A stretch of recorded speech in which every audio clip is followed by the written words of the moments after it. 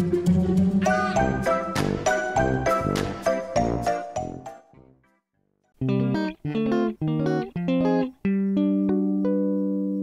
am excited to play with you today. As I told you before, last week I wanted to show you a few more of the fall release, and so I have a few more projects that I have done. Okay, so today we are going to, let me just show you a few of the projects using a few of the fall releases. I'll show you that one after. So I have to confess, I've had a really crazy week, so I wanted to do a little bit more than I was able to do. So I finally had to just kind of surrender to life. So I didn't get everything done I wanted to, but I can at least give you a good sense of what I was trying to do. So first I'll show you this card. This card's all done. I made a little mini slimline, and it was the first time I've ever made one. And they're kind of fun. They're 6 1/4 by 3 1/4 are the measurements for a mini slimline card. And I used the Rainbow Dot slimline paper. And so this piece right here, let me find this stamp set. I do have it here. This stamp set is called Fall Feast. And this is definitely, you get a lot of bang for your buck. You've got this beautiful background. Sorry, I got some ink on mine. Proof that I play. Okay, so you've got this really cool background stamp. And as you can see, I just used it really subtly on this card. I used it with just the embossing ink pad. So it's really subtle. It's just really adding a little texture to the background. But you could emboss that. You could totally color it. If you love to color, that would be a great one to color for fun if you just need a little coloring therapy. And then it comes with these 5 little extra accessory stamps. And if you look closely in the pattern, you'll find them in there. Like there's the sunflower, there's the berries, there's the pumpkin, you've got your turkey and your acorn. And you can pop those up, or you can even just stamp it twice, color whatever ones are your favorite ones, and you can pop those up or whatever suits your fancy. Anyway, that's a really fun set. You can see I just used a few of the little accessory stamps. And this little guy right here, the sentiment, is from the Fall Forest, wonder where it was, the Fall Forest Chipboard stickers, which are super cute, and they coordinate with the Fall Forest paper, which I do believe I showed you, I think I showed you last week, but just in case, I'll just kind of show you. Yeah, I'm pretty sure I showed you this last time. Lots of beautiful papers. And these are 8 by 8, I believe, which is fun because now we have these really great 8 by 8 album kits. And I have mine reserved for something that I want to make, which I'm hoping to make soon. But that paper is perfect for these. It's, like I said, it's 8 by 8, and so is the paper. Am I missing any comments or anything, Darren? I'm doing a lot of talking. Okay. Sorry, I know sometimes I get going and then Jen just said, I get hyper. use that paper. Isn't it pretty, Jen? I love it. It's gorgeous. Okay, so we'll set this little guy aside. You can see it was really simple. I just did a little coloring with my tri-blend markers and, you know, good to go. Super cute. This was really fun. I could totally get into sentiments made this way. All right, so the next card I want to show you. This is one of the ones that I had to surrender. I have all of it done except I didn't get the sentiment on there. So I will have to do that before I take pictures of it. But I used super nice thing is I used the pre-made card bases. I wanted to mention that on the slimline too. So Brutus Monroe carries slimline pre-cut card bases, and I just took one, I folded it in half. It was the right dimensions going across. It was 7 inches across, and then it's 8.5 inches long. So I just cut that down to where I needed it so that I had my, the dimensions I needed for my mini slim card, slim line. That's adorable. Oh, thanks, Jen. And then these are the standard size A2 card bases. And they are just so convenient to have. I'm telling you what, I didn't think I needed them until I got them. And then I was like, oh my gosh, I never want to live without them.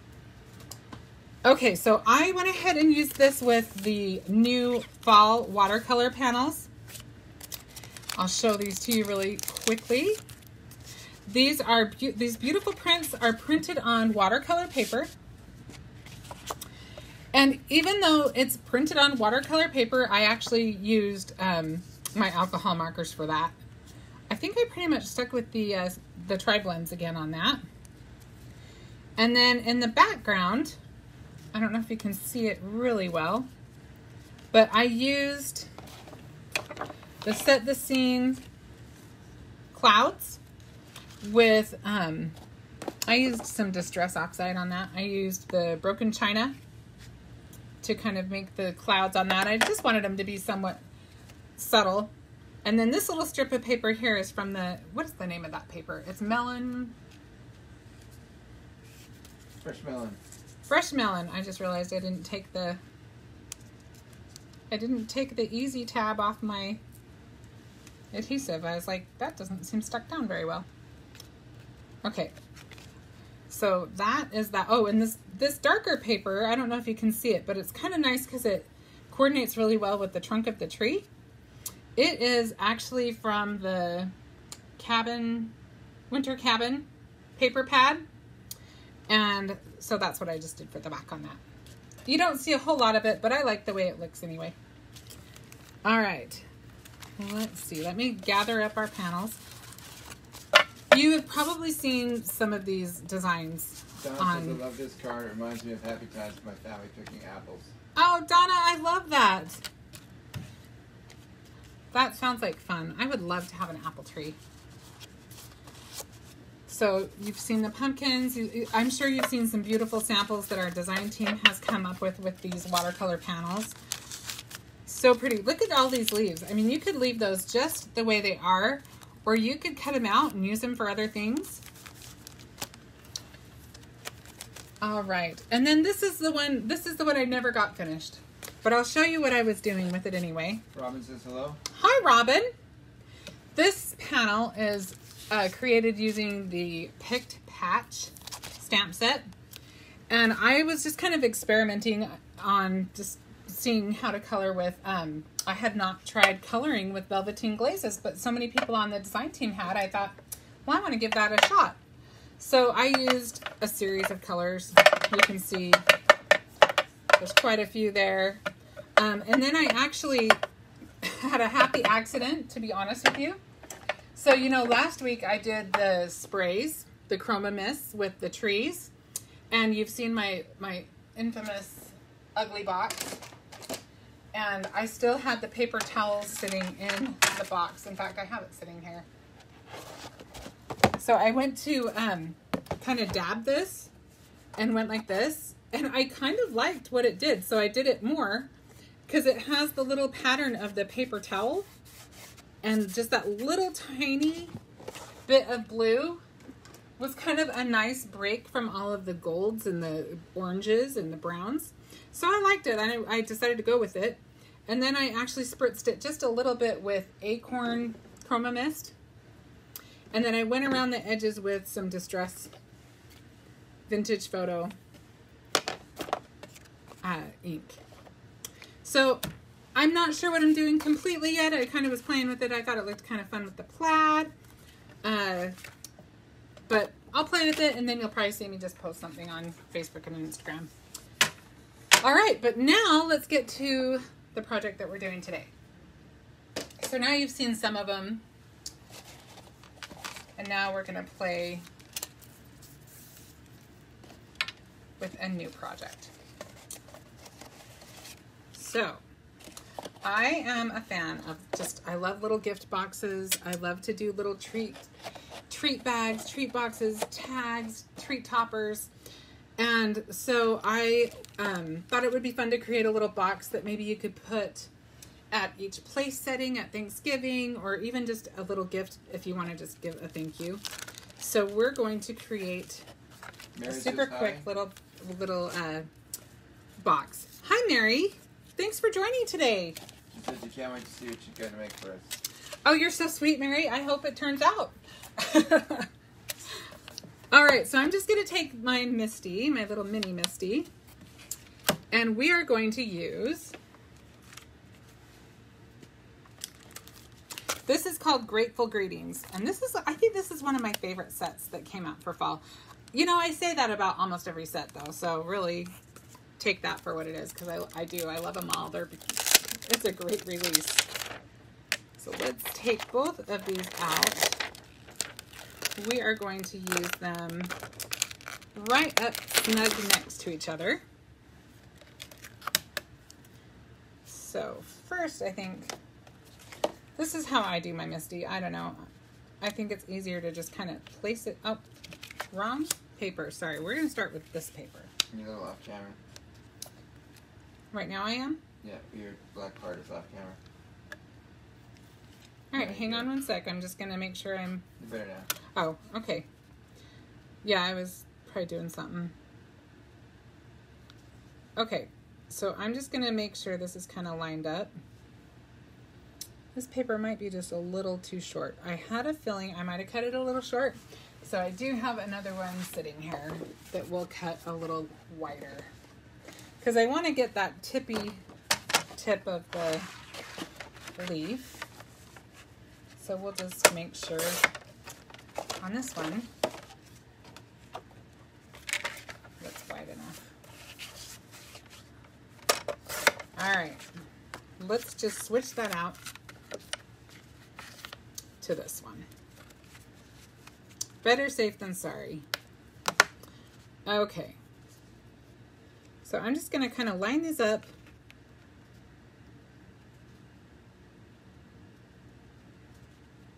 But before I actually stamp it, I'm going to use my little anti-static bag. I can't remember what it's called. I should have told you, Darren, to include that. It's this little bag, if you can figure it out. It's the magic powder bag and refill. So I'm just going to go over my paper because we are going to emboss this and we don't want our embossing powder everywhere. We just want it on our design. So I'm just going to use it right in my Misty. I don't think it's going to hurt anything. And we will move that back up a little bit. And I just like to make sure everything's snug because in case it does move, I know where to move it back to in between layers of ink. Okay, that looks good. So now I'm going to take the clear embossing ink. Get that out of our way.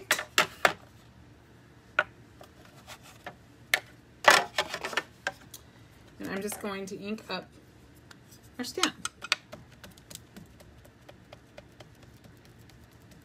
If you have not tried the Brutus Monroe embossing ink, you really should. Hello. Hi, Jessie.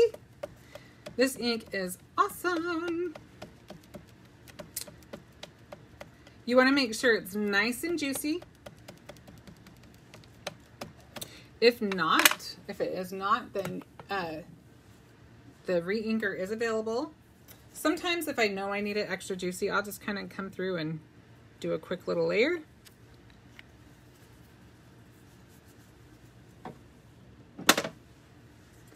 We'll just make sure it's definitely juicy. Okay. And we'll go ahead and stamp that.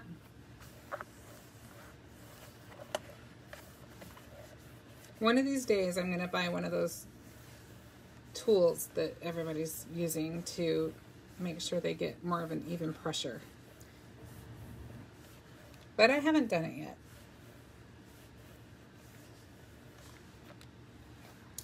Oh, that's pretty good, isn't it? I think we did pretty well on that first go, but It says you need a Julie. Is it called a Julie? Yes, I probably do, Jessie.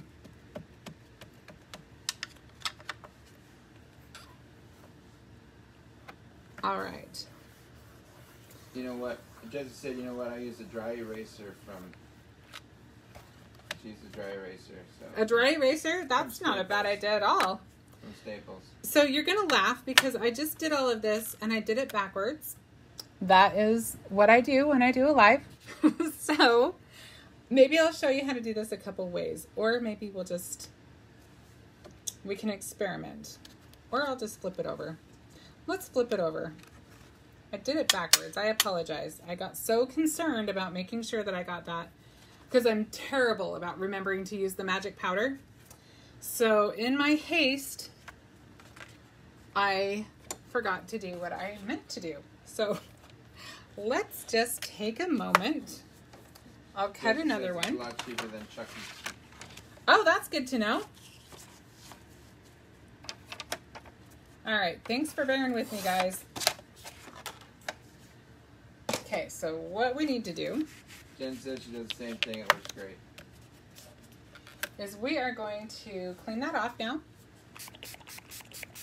I apologize for that.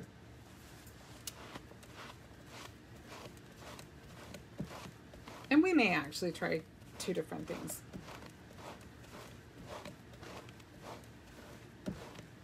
Okay. Michelle says hi. Hi, Michelle.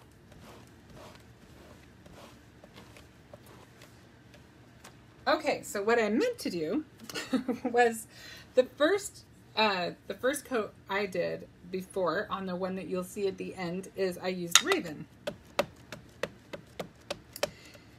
And it was because at first I thought it might be kind of fun to color all the leaves. And I still think these leaves would be beautiful colored. But then as I started thinking about what I wanted to do with this, I thought I kind of wanted it to be a little more simple, a little more elegant. So I decided to simplify. Oh, there, the air conditioner turned off. Hopefully you can hear me better. Hopefully it wasn't too loud before. Okay. Same thing with the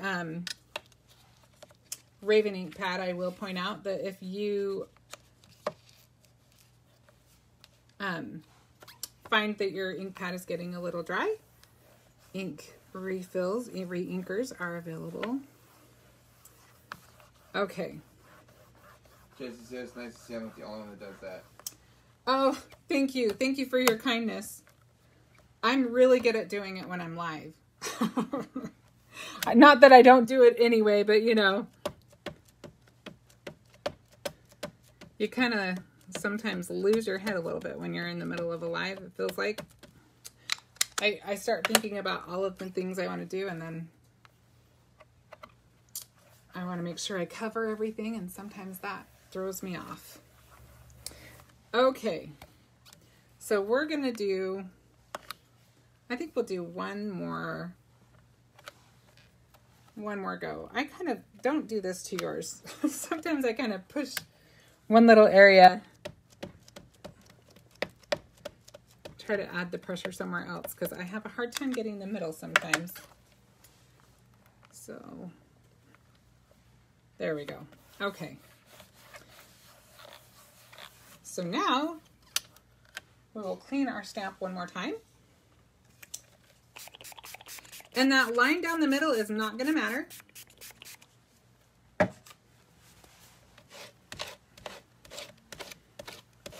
Just so you can have a bubble under the stamp in plastic. A bubble under the plastic. You can stamp in plastic cover. Oh, yeah, that's possible.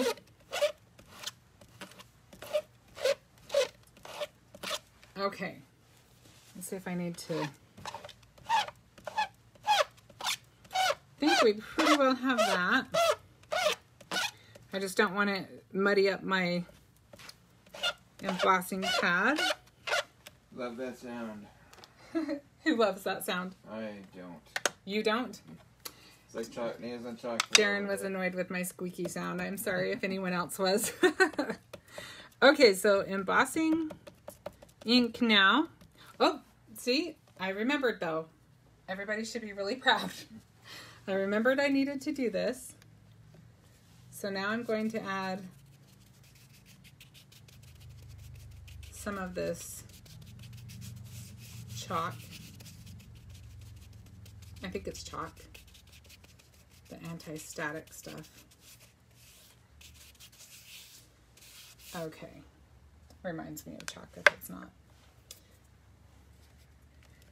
And let's go ahead and stamp that.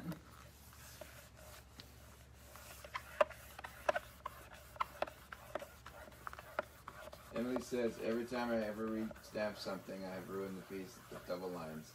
How do you keep your paper so still? You know, like I said before, the biggest trick is to just make sure each time that it's really flush up against the side. Because I know there is nothing more frustrating. I have had that experience myself and it drives me crazy. Yeah, so just make sure so that you don't get the double stamping that you push it up against the sides. Because that is your best bet. All right, I think I totally killed my ink pad. Oh dear, I didn't have it cleaned very well. Good thing I have 2 of those. I'm not even going to show you that because I will have to hang my head in shame if I do. Okay, so I will have to clean that off a little bit later. All is not lost, I promise. So now I've got all of my embossing ink on here. And I'm just showing you this because you can use whatever colors. And I am just, I was looking at the black and I'm like, I just want it to have just a little more sparkle to it. And if I had thought of it ahead of time, I could have even just used maybe one of the, I didn't want mic drop. I love that embossing powder, but I wanted it a little more subtle than that. Well, I'll show you that after. I just wanted a little bit of shimmer. And there is a Raven Sparkle, I believe. I don't know that I have it though. So I am using, this is called Fairy Dust. And I happen to know from the man himself that this just got restocked today. So if you love sparkle and you want to be able to add, whether you want it fully just this kind of sparkle or like, I mean, if you just want just only the fairy dust, you could use it, or if you want to add it to another color, I'm going to add it to our original one so you can kind of see the difference. This is a great one to have in your embossing powder stash because it just, it's so pretty anyway. It's pretty by itself. It's pretty over the top of something. And it just has such a lovely shimmer to it. It's definitely one of my faves.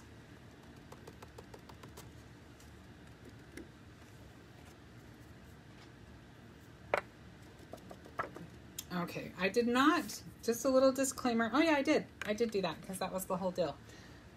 You can tell, I've got a lot going on. So Darren, should I disclose what we're up to? Sure. So, little disclosure, I'm gonna just let you in on a secret. We've been working on buying a house and it's not in the state that we're in now. So we're like trying to negotiate a few things and trying to just get everything in order. And oh my goodness, my brain is tired. So if I seem just a little scattery, please have mercy. I'm just a little overwhelmed.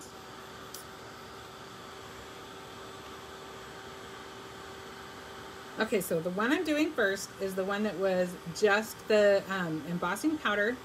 I also want to note, I want you to notice that even though that embossing powder sat on there for a bit before the embossing ink sat on there for a bit before I put the embossing powder on, I had no problem getting the embossing powder to stick to it. That's one of the things I really like about this powder. About that ink. Mary asked for moving to Pennsylvania. You know, I would love to move to Pennsylvania, Mary. I just, we have to stay in a fairly dry climate because of one of the issues that Darren deals with his health. And so we have to kind of stick to drier areas. We are actually looking in Lubbock, Texas. We've gone about as far east as we can go. That's about as far east as we can probably manage without starting to hit some real humidity. Otherwise, in a heartbeat, I would move to Pennsylvania. We considered it, but we just, it wasn't worth the risk.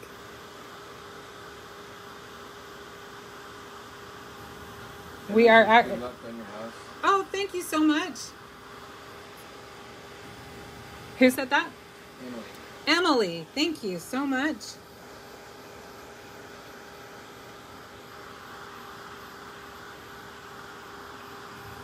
Okay, so this, see, that's one of the things I like. It's not, you don't lose everything behind it. It's really just kind of sheer. So you can have that kind of watermark look, but add the shimmer to it. Can you see that? I don't know if the camera how much the camera picks up as far as the shimmer goes. I don't know if I have it all the way cooked. But we're going to move on to the black one. It looks like I could stand to cook that a little longer. We'll do that after.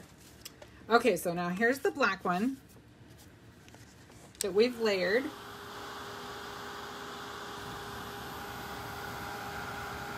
I'll hold it up a little closer so you can see when the magic begins to happen. I've lived in Oklahoma for 33 years and now have moved back to Michigan, where I was born. Loved Oklahoma weather most of the time, so it got cold in the winter. Oklahoma is a pretty, it looks like a really pretty state to me. We haven't had winter in 6 years. Yeah, we've lived in Arizona for about 6 years, and I really miss fall, and I really miss winter. Well, to be honest with you, I miss winter from the inside. I don't miss driving in the snow. I don't miss shoveling the snow.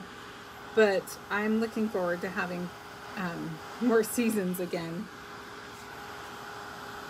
And I'm hoping maybe we get there before the fall is over. That is the plan. If everything goes according to plan. Tina says it looks almost like a frostbite. Yeah, isn't it beautiful? And like I said, it's kind of subtle. But I like that about it because we are going to add something else that is really, it's going to demand more, what's the word? It commands a little more attention. So I think I'm just going to show you what I used because I don't want to take the time to cut all of this out right now. So I will show you, I'm going to show you the project and then I'm going to show you what I did for this back panel. This is the brown butter cardstock. And I love the way that it turned out. It was so easy too. And all I did was I added,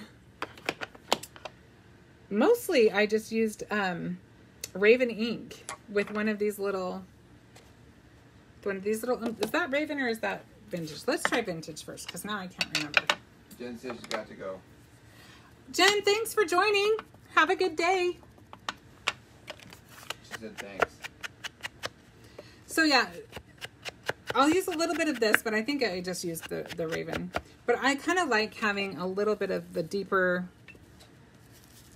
shade of whatever I'm using, just to add a little age.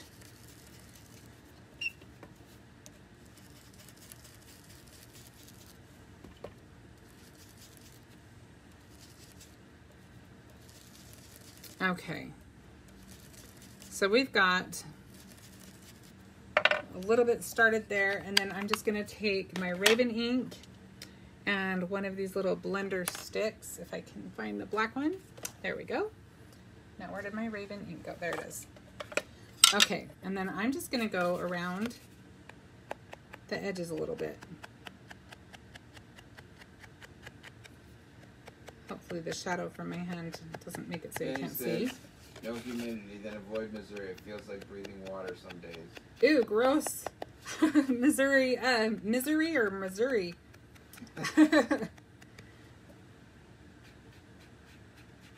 Emily asked if is Daniel moving with us? My older boy, Daniel, has actually been considering it, and it sounds like he has decided that, yes, he wants to move with us. The cost of rent is getting crazy. Yeah, the rent here in Arizona, for the price that he pays for sharing an apartment, a 2-bedroom tiny apartment, he can get pretty much a small house, a whole small house for rent in Lubbock. So we actually were showing him a few of them, and he was like, oh yeah, that's looking pretty good. One of them had a pool and an exercise room and the whole bit, and it was cheaper than what he's paying, and he does not live in the lap of luxury, trust me. Lubbock has a university, so there's a younger crowd for him there too. Yeah, so I think it'll be good for him. I think he'll enjoy it there. All right, so you can kind of see how I did that back panel. And then one of my favorites, I know I mention it all the time, but I'm going to mention it yet again. One of my all-time favorite die sets that you should definitely have, and especially when it's this time of year, is the Fall Leaves die set. There's 5 dies in the set, and you can get such a range of looks from it. You can see, you know, you use the foil paper, you can get that. You can see I used the Glitterstock, which I used on this project, and then I just used black. You can go with kind of a rustic look, or you can go with more of an elegant look like I was going for here.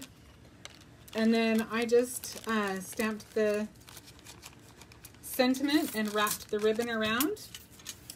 This little piece here is actually from the ATC kit from last month, the strawberry one. And I just thought I thought it looked really pretty with this. So just kind of experiment with what you have in your stash. I always pick up little boxes like this when I see them, a good deal on them, or if I've got a coupon or something, I'll just go get something I might not always get. But can you imagine how fun if you had one of these at all of the place settings at the Thanksgiving dinner table, or just if you want to, you know, show your appreciation to somebody. Just a fun little box. And then, like I said, I'll finish that out and then I'll show you I'll post it at some point. All right, let me flip the camera. All right. Well, I appreciate you joining me today, and we'll come up with something different for next week. But I wanted you to at least get to see a little of everything that was in the release. And even now, I haven't shown you everything. There are still things that there's only so much time and only so many projects I can do in a day. So I hope that you enjoyed that, and I will be back next week with something new and maybe some news. Maybe we'll know something more on what's going on with the house. Thanks some more. I told you, it's been a week. Thanks so much. I will see you next week. Bye-bye.